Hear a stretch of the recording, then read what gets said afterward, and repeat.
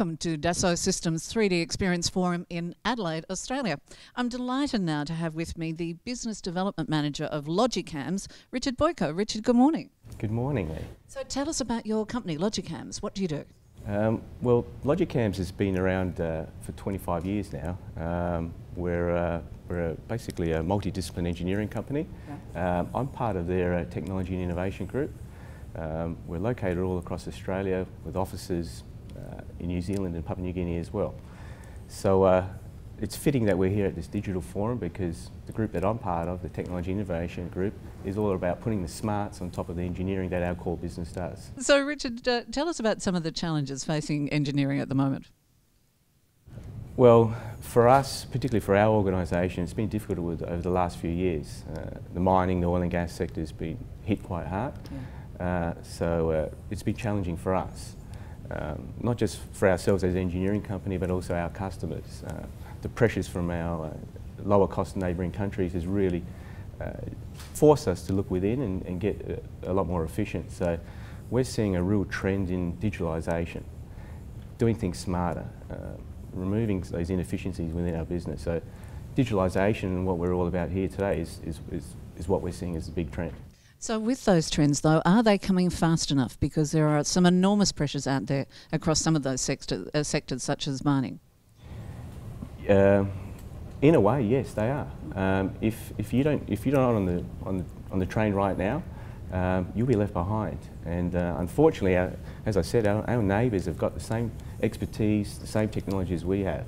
So we've just got to get smarter, and really digitalisation, removing those inefficiencies, key to all of this, and you need to do it. Do you think that all companies are equally as open to the challenges, or are there some that are just simply waiting for the tide to turn and things to get better? Yeah, look, there's the early adopters that you'll always see, and they're the ones that will take advantage of this, and they're the ones that you'll see leap ahead. Those that tend to wait may miss the boat. Yeah.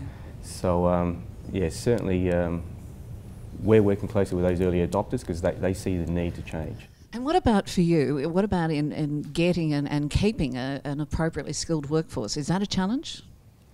Our workforce is certainly really looking for change, right? So we've been around for 25 years. We've got systems in place. We're well established. We've done a lot of big projects over the years. And it's getting to the point now where our workforce is looking for the change, right? So the challenge that we've got is really how do we get them on that journey? Because they've got their habits. So with our organisation, it's having to drive that cultural change to get them to adopt these new systems.